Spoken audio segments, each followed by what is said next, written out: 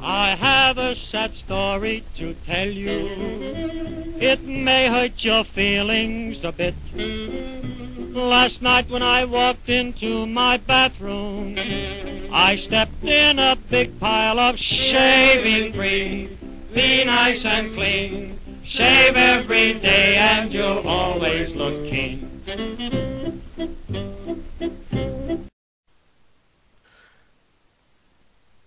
Hello, Max from Mars. And a group of students at Rutgers felt traumatized and scared and whatnot because of the visit of Breitbart's tech editor, Milo Y. I'm just going to call him Y, okay? That's too much for me to handle. According to the paper, students and faculty members held a wound-looking gathering in a cultural center on campus where students described feeling scared, hurt, and discriminated against. That's unbelievable.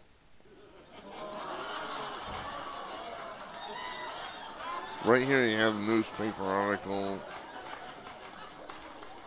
This is beyond belief. A variety of different organizations and departments were present to listen, answer questions, and show support to the apparently weak and vulnerable students who just a few days prior had disrupted Y's event by smearing fake blood on their faces and chanting protest slogans. One student at the event told Targum that they broke down crying at the event. After the event, while another reported they felt scared to walk around the campus the next day. That's utter nonsense. According to the report, many others said they felt unsafe at the event and on the campus afterwards. It is upsetting that my mental health is not cared about by the university, said one student at the event. Yeah, it is, because if you are truly frightened by this guy, then you have mental issues. I do not know what else for us to do to be heard, to be cared about. I deserve an apology. Everyone in this room deserves an apology. No, you sniveling, whining, snot-nosed brat.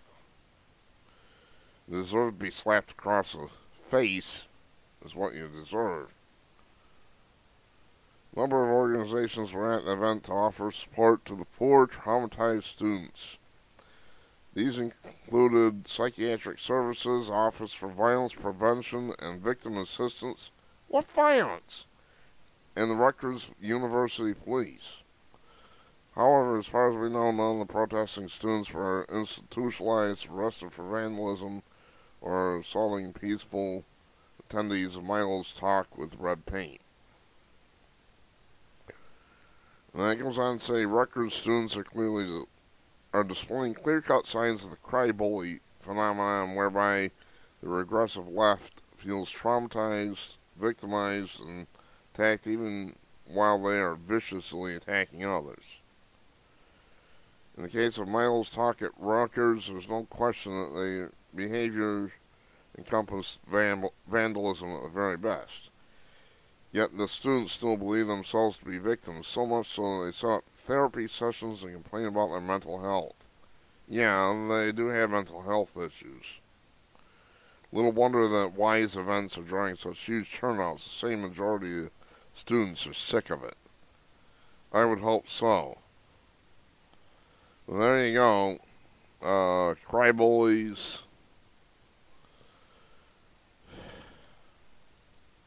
I can't believe this is happening. This is sickening.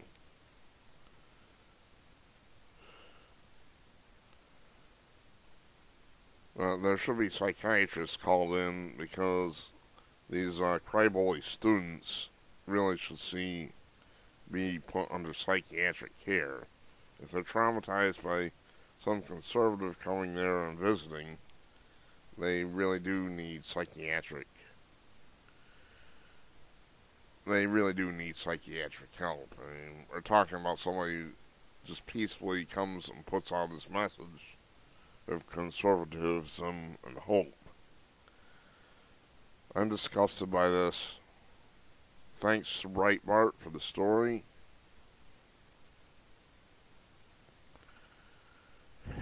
I'm Artifacts of Mars. Thanks for watching.